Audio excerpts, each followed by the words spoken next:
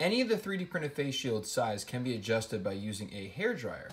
You'll notice that any of the shields have some give, so I can expand this and move the actual frame out, but the second I release it, it comes back in.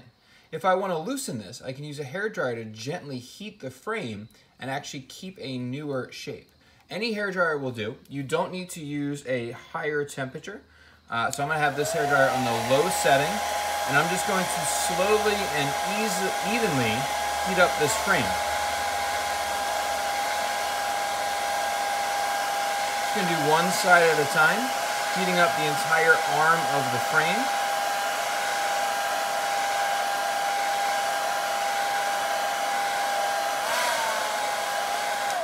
And after some light heating, I should be able to take the plastic and actually bend it outwards and adjust its size.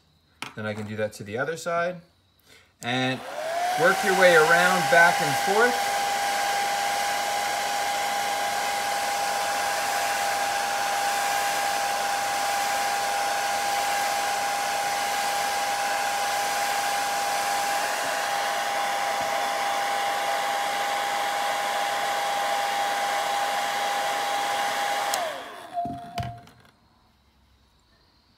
Again, flexing the plastic. Now what you want to avoid doing is you don't want to deform the nub area that holds on the plastic sheet.